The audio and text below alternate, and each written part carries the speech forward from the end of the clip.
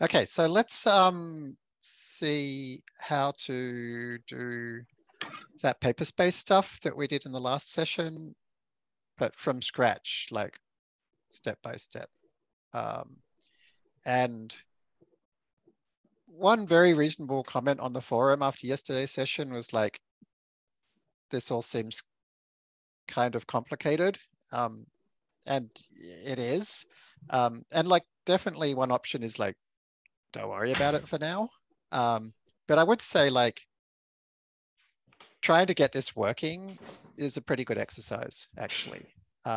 So, you know, it's totally up to you, but I think it's probably worth trying to get working and ask lots of questions about anything that you're not sure if it doesn't make sense or it doesn't work for you or whatever. Okay, so if I say share screen, here we go, share portion of screen. I've never tried this before. Anything could happen. Share, move that, put it there.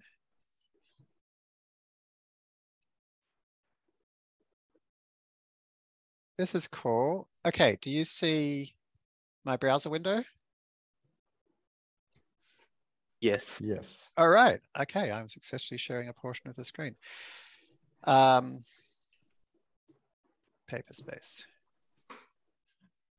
So what I did this morning was I just went in and moved all of my Paperspace setup and persistent storage out of the way so that when I create a notebook, it's going to be totally empty.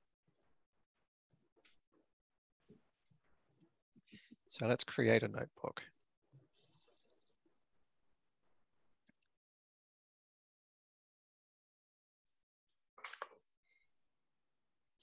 How did you move it out of the way, Jeremy, if you're using the advanced options?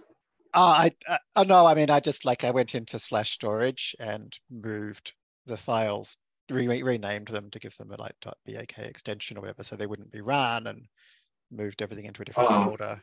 That's all. So you now have the setup that we will all see, right? That's the idea. Like yeah, exactly. This should look like what you should all see. So I'm going to delete the workspace URL so we have something totally empty, which I think's actually probably best.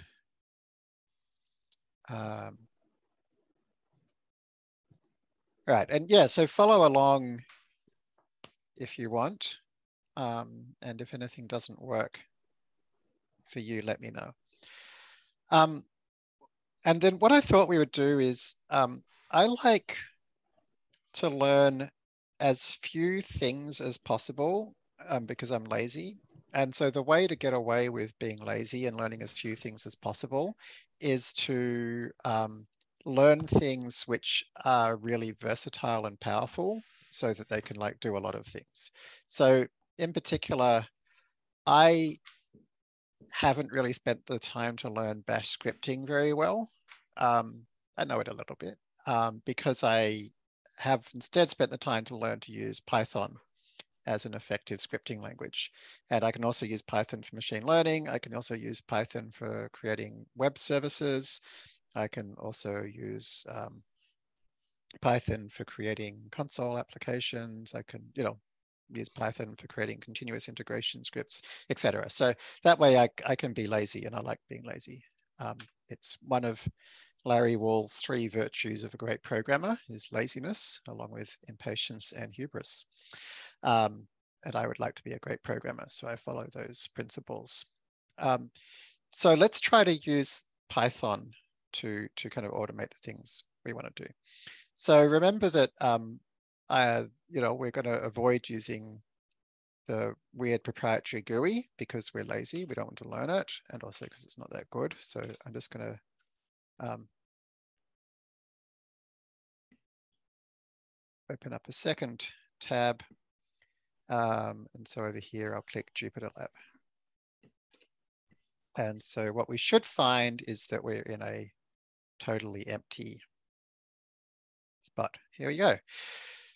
So this morning I did do some reading of documentation, which is also a great thing to do if you're lazy, because if you read documentation, then you can like find out straight away how things work rather than spending ages trying to figure it out. And so the documentation for Paperspace was actually very useful, and it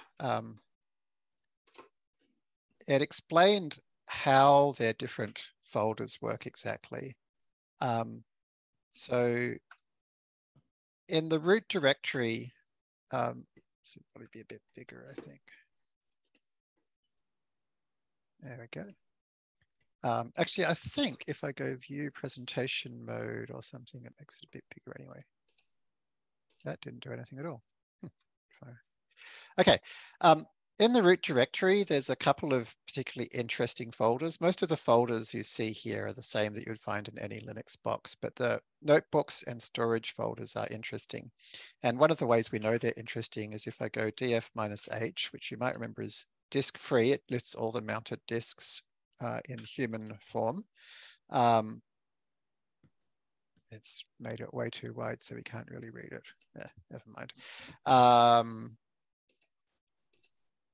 Okay, I'll make it smaller just for the purpose of showing you this. So the slash notebooks is actually on a whole separate 500 gigabyte disk, and slash storage is on a whole separate 500 gigabyte disk. So what Paperspace does is slash storage, anything I put in there is going to be seen by every single notebook server I create. And in fact, if you've got, I think if you've got like multiple people in the organization, they might see the same thing as well. So that's going to be shared across, any notebook server I create. That's going to be handy because anything I want to use on every one of my servers, if I put it in there, then I don't have, I don't have to worry about recreating it each time. Something we didn't mention last time is slash notebooks is interesting. That's also persistent storage, but it's persistent storage just for this one server. So stuff that's in there, we will see every time we start up this server. If we delete this server, it's gone, unless we back it up. So that's where we would put things that we don't want on every server, but just on this one. You pay for storage. And you pay, I think it's like 30 cents a gigabyte or something like that per month. And they don't limit you, except for the 500 gig limit. So it's up to you to be careful of that. You will find in your account, there's a section called billing that shows you how much storage you're using. They will add up stuff in slash storage that just appears once, and every single one of your notebook servers slash notebooks, that'll all be added together. Okay, so the first thing we did last time was we tried installing something extra from pip. So one conversation that we had on the forum since then is like, are you sure that's not going to mess me up? Because Paperspace has installed stuff, I believe, using conda, and pip and conda are different things for installing Python libraries. So, is that going to mess things up? And the official answer is yes, it will, don't do it. But the unofficial answer is, we've got tens of thousands of people on our forums, and I've never heard of anybody in practice actually having any problem with using both pip and conda slash mamba. So I'm just going to say, don't worry about it. As we said yesterday, I think the place you really need to use conda or mamba is for stuff that uses the GPU, and particularly for PyTorch, or if, heaven forbid, you have to use TensorFlow. Yeah, so I'm going to say don't worry about it. And the reason we actually want to use pip in this particular case is we want to be able to install the packages into our home directory, into a different place.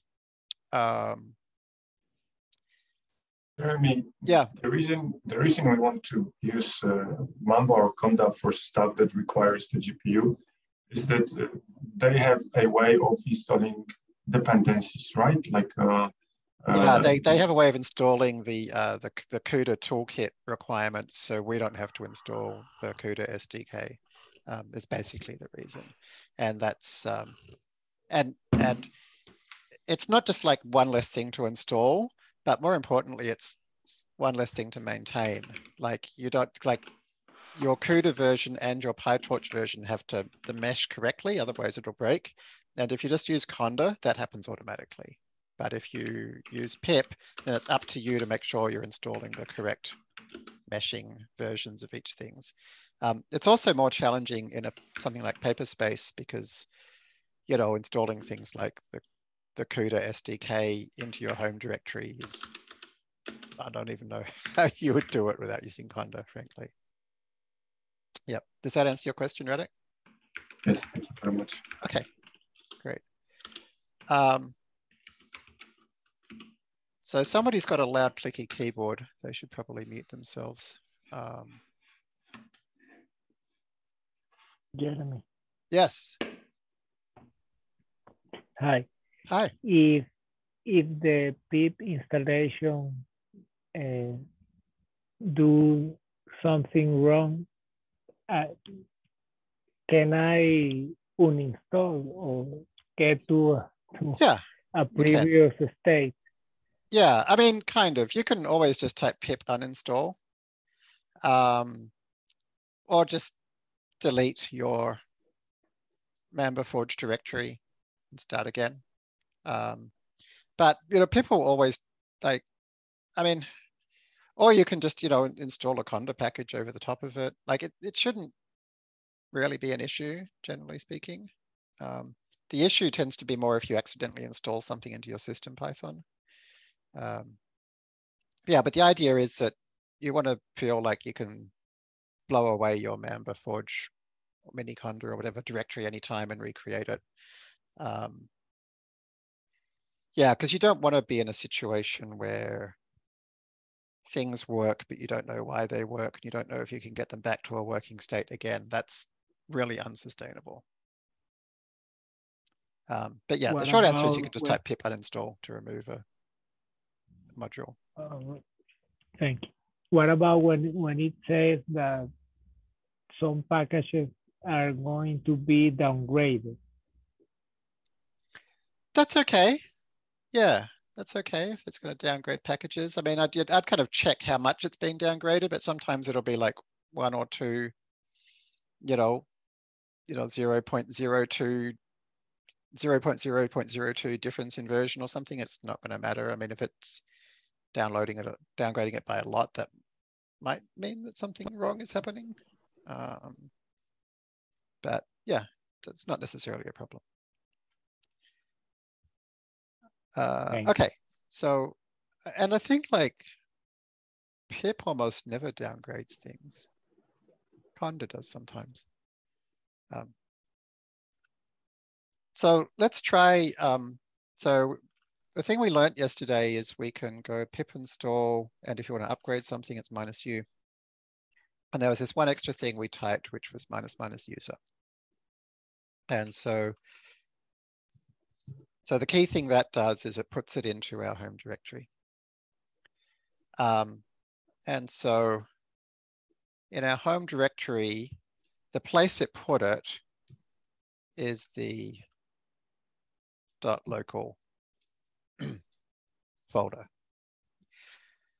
So the thing we wanted to do was to make sure that the next time we start up our computer, we want that .local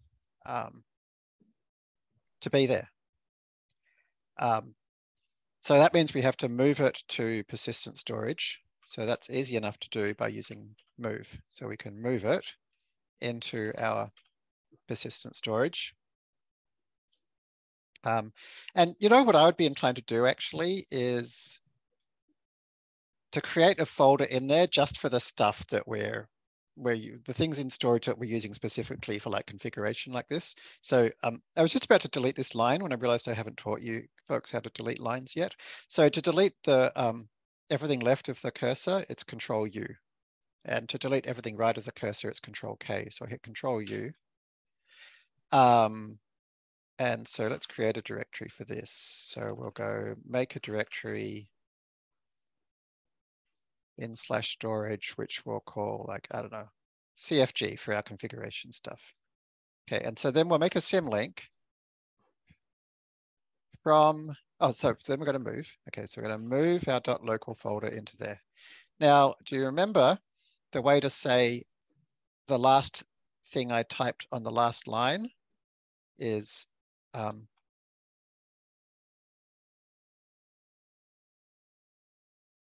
exclamation mark $. So I can say move.local to /storage/config by doing move.local and then exclamation mark $. And you can see it's filtered out here to show me. So that's a quick shortcut. And then, so I want to symlink that back again into this directory. So create a symlink from /storage config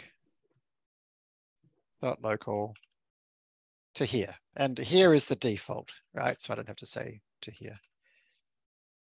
And so you can see we've now got something called .local. And it's not a real normal folder. It's just a pointer to this other place. But it acts like a normal folder, as you can see. And so that should mean that I can import fastcore and get fastcore dot version should be 143. Control D twice to exit. Okay. Everybody happy with that so far? Jeremy, I had a doubt. So which path was the .local actually there? Like in which folder was .local? So the .local is in my home directory. And so see how here I typed CD. So CD takes you back to your home directory, and you can tell where I am because it's the bit before the £, and tilde means in my home directory. Got it. And basically everything it creates for like kind of your configuration will be somewhere in your home directory. Just on that, what we're talking about, Jeremy, I noticed that when doing CD backslash or CD space backslash. Probably mean CD space // forward slash. Mm-hmm. Yep, that one. That went to a different place to the home where it goes CD space tilde. Yeah, so CD space / takes you to the root directory. Okay, so that's the top level, whereas CD enter or CD tilde, same thing, takes you to your home directory. So if I go to CD / and I type print working directory, it says, oh, you're in /. And if I just type CD and say print working directory, it says, oh, you're in your home. And since we're root, that's our home. Normally the home directory is /home/username. Root's a special case. Does that answer that question? Yep. Okay. Thank you. Just a quick question, Jeremy. Yeah. Like in terms of starting your the instance that you just started, is that without an image, right? I used the FastAI image, Okay. but I used the trick that we learned yesterday, which is to go to advanced and then delete the contents of the Git workspace. So I clicked on create. I clicked on FastAI. Make sure you do choose the FastAI image because it's got all the stuff we need to make this stuff work. But I then clicked advanced options and then deleted that. And the only impact of that is it doesn't put the contents of this Git repo into your notebooks directory. That's the only thing. That's the okay. So I could try all these things that you're doing right now without, because I do have a notebook already created, but it's with the fastbook.git. Yeah, so you could like just delete them, you know. Okay.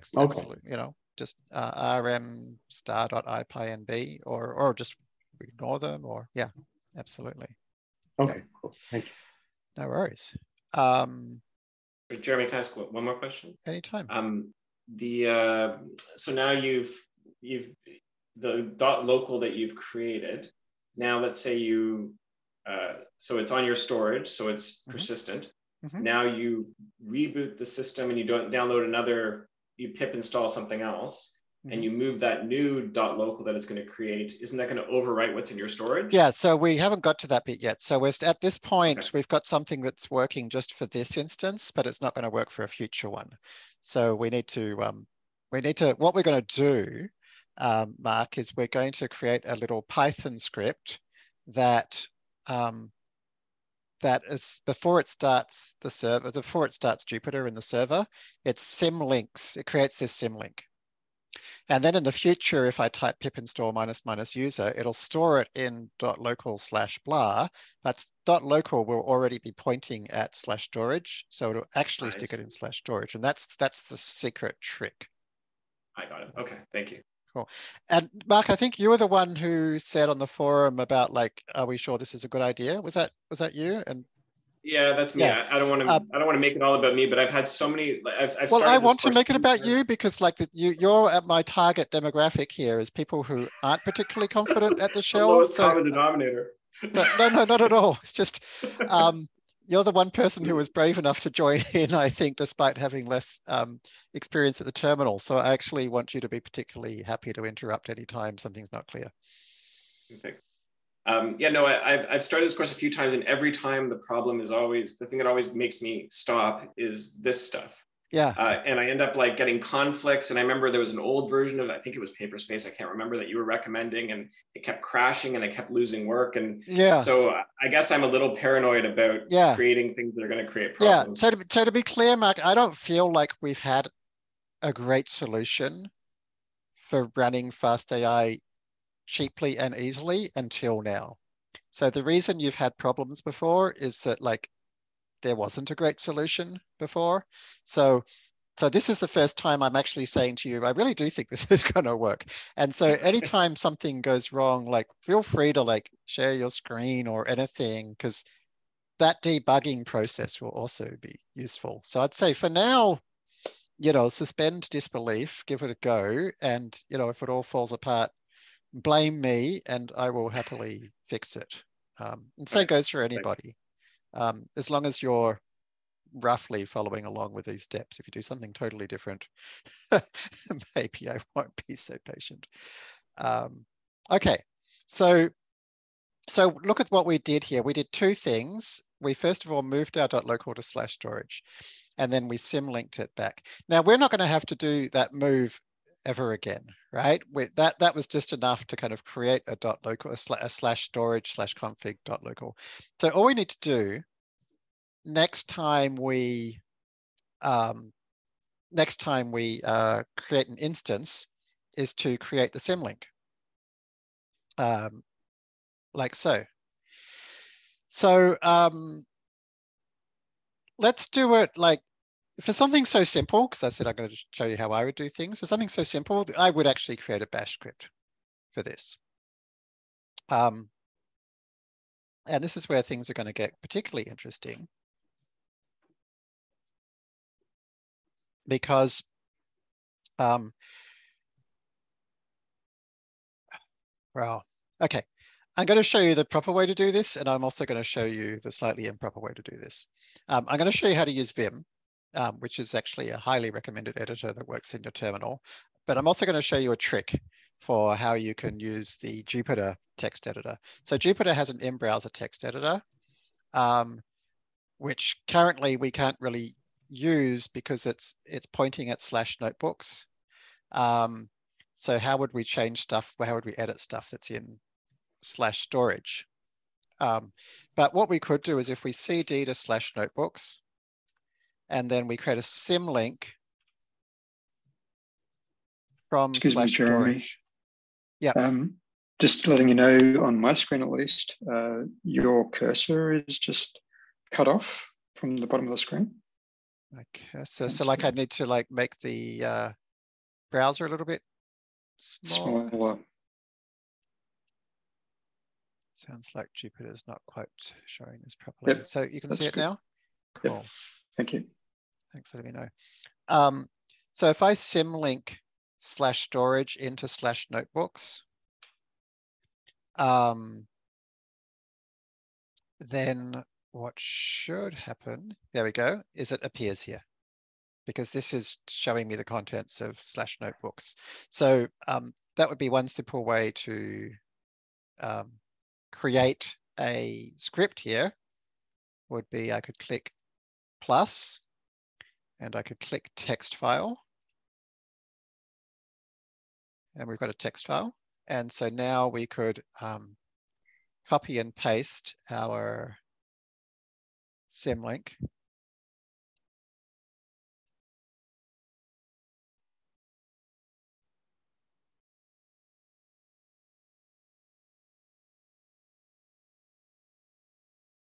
So maybe copy, nope, let's see, copy. Oh, that's annoying. That's very annoying. Can't copy stuff from the terminal. Oh, you rotten scoundrel. I just did it with Control-C and Control-V. Yeah, oh, it's because I'm on a Mac now. I have to press Command, not Control. Ha ha ha, right, thank you. Okay, you need to make sure you're in your home directory for this to work. So CD, okay. And to run this as a script, you have to tell it it's a script. And the reason why doesn't matter too much, but the official, the kind of correct way to do that is to, you first of all say hash bang. That means the first line of a file in Linux and Mac tells it what program to run it with. And we want to run it with bash. And you're meant to do it like this for slightly obscure reasons. /user/bin/env bash. That will run this script with bash. Okay, file save.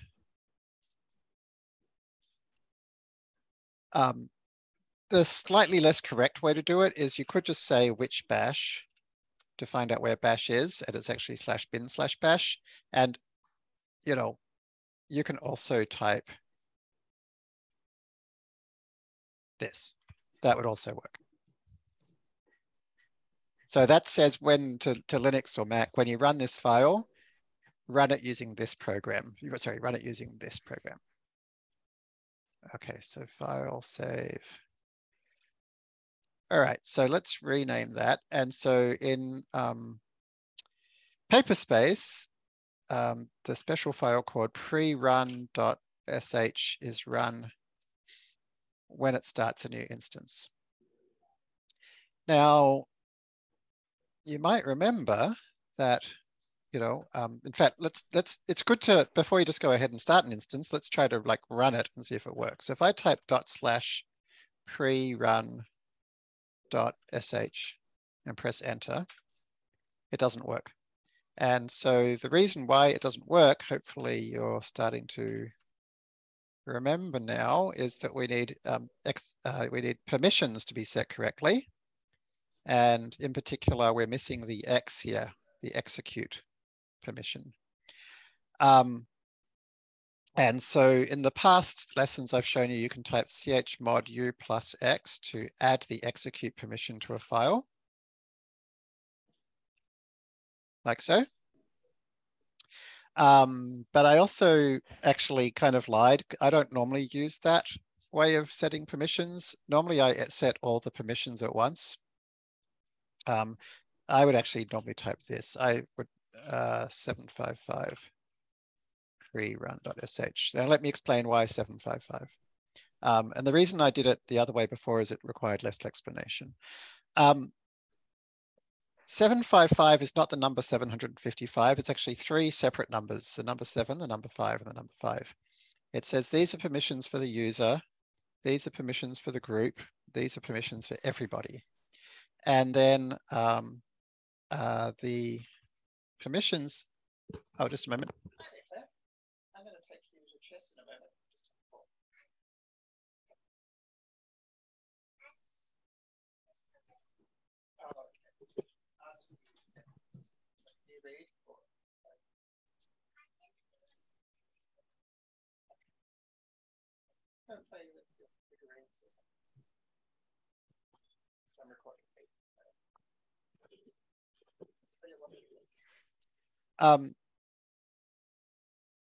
So actually, it's not quite 555 that I want, but that's okay.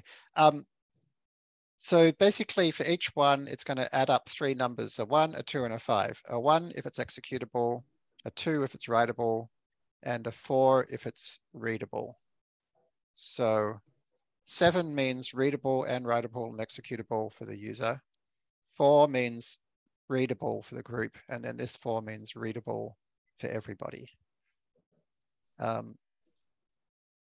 So if I check this now, you can see it's got, okay, so this RWX is 4 plus 2 plus 1 equals 7.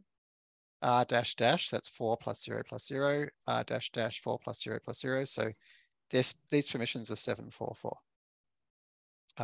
So that's, yeah, slightly weird. If you've done stuff with bit flags in your programming before, it'll look pretty familiar. And if you haven't, it might look weird.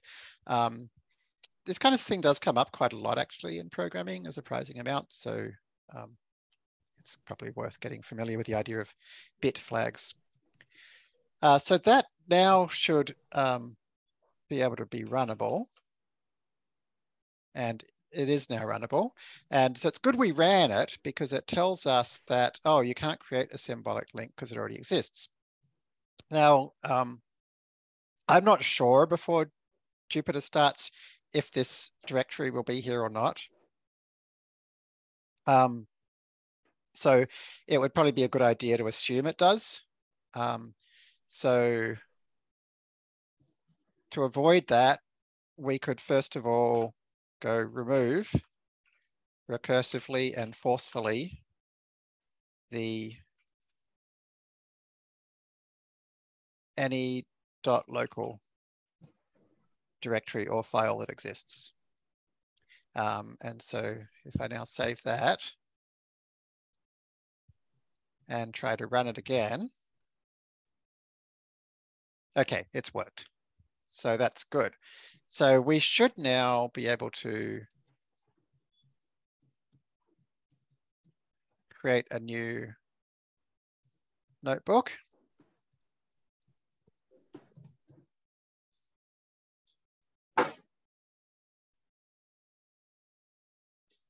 And I'm not really doing anything with the GPU at the moment, so I'm not going to spend their money unnecessarily. So let's just create a teeny tiny little instance here.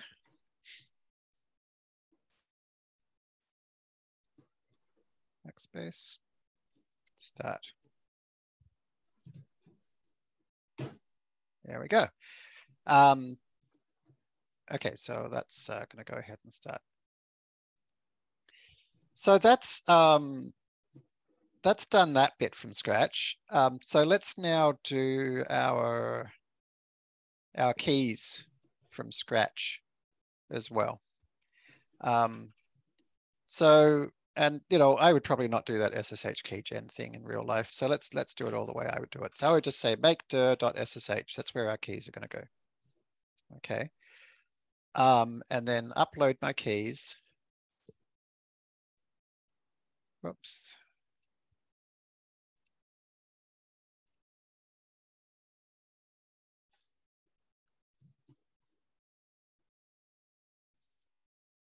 Okay, there they are. And so then let's cd to .ssh and move. I put them in storage. So storage ID RSA star into here. Whoops. Oh, crap. I just messed that up. Now I'm going to have to upload them again. Sorry. Open. Overwrite. Move them into here.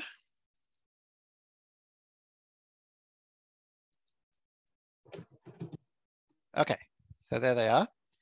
In fact, let's do LA because that tells us dot, which is the permissions on this directory. Okay, so the .ssh directory, nobody else should be able to access it. So if I go chmod 700, that means 4 plus 2 plus 1. So all permissions for me, the user, and no permissions for anybody else on the directory. Okay, and then actually,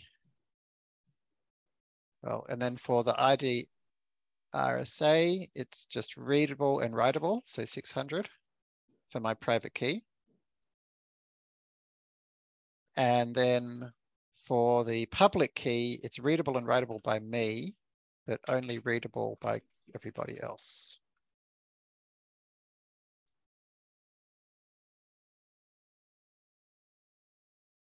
So there we've got it, okay? So this is what 700 permissions look like.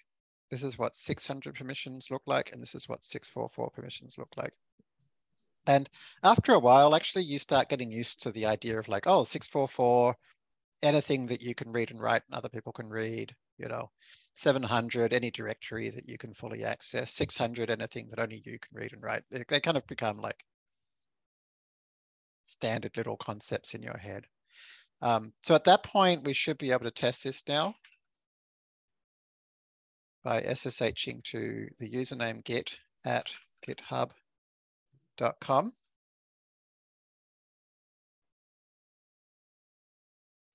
And I've successfully authenticated. Now, if that doesn't work for you, it's almost always because of permissions, but you can get a lot more information by running SSH verbosely by typing -v, and it's quite cute. The more V's you type, the more verbose it is. So very, very, very verbose. Okay, and it'll tell you all the stuff it's doing. And so now we've done that, hopefully you won't be too surprised to hear that we want to do exactly the same thing with our .ssh folder, which is we want to move it into our persistent storage and then link it back again. So move.ssh into /storage config and then symlink it back again.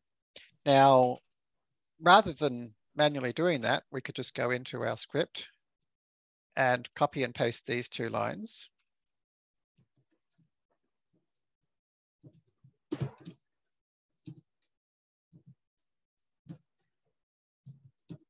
Okay, and do it for our SSH folder as well. So save that. And so if I run that script now,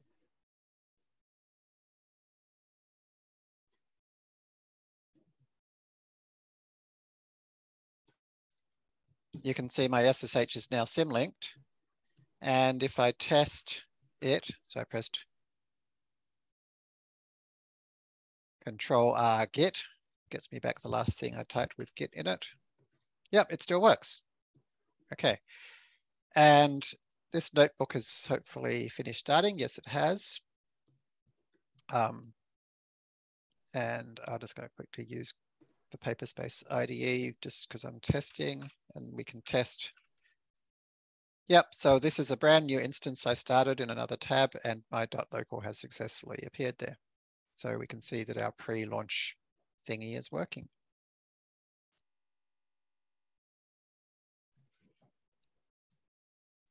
Okay, I think that's everything that I wanted to show today. Does anybody have any questions before I go?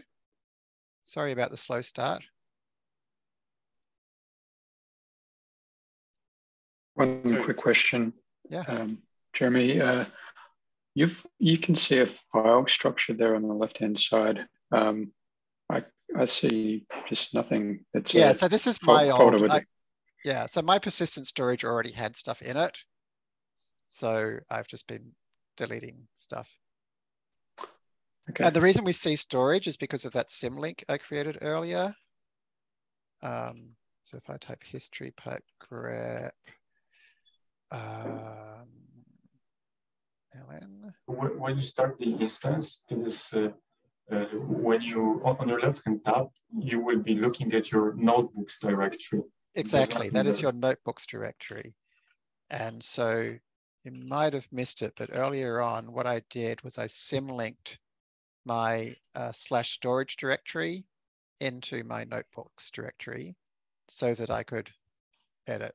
Yeah, and okay. So if you missed that bit, just watch the video and you'll see it happen. But yeah, this is this line here, ln-s /storage, and I put it into notebooks.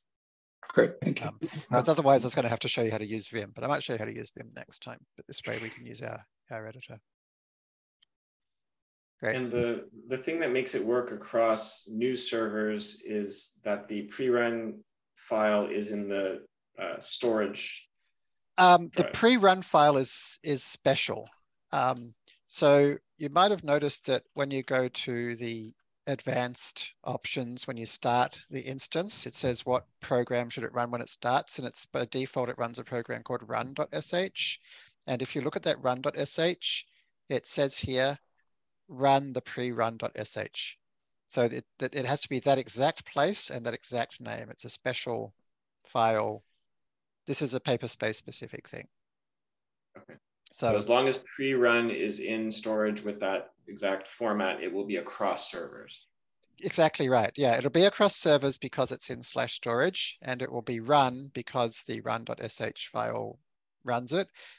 As you know, yeah, exactly. So Jeremy, just a quick question about pre-run. Did you created that, right? I created the pre-run.sh file. It was not there. Okay. Yeah. So in Bash, this if here actually says if -f is this file exists, then run it. That's what that Bash means. And so Paperspace, I said to Paperspace, could you please add that to our image? And so everybody who uses the FastAI image will have this. And so if you create a pre-run.sh in here, then it's going to run it. Right. So we would be creating that. It won't be Correct. The way I created it, and again, go back and watch the video if you missed this and you want to see it again. I double-clicked on storage, and then I clicked on plus, and I clicked on text file. And then that created a text file called untitled.txt, which I then right-clicked on, and I said rename, and I renamed it to pre-run.sh. Right. And there was one before, like I saw the dot back, so I guess the dot back one, yeah, don't worry. That's the one I moved out of the way. That's my actual one that I want for myself. Because I saw that already, and I was like, okay, did the system create it for you? Yeah. No, that was just me trying to get mine out of the way so it didn't make me cheat. All right, so then the last step, of course, we have to do is to stop our server.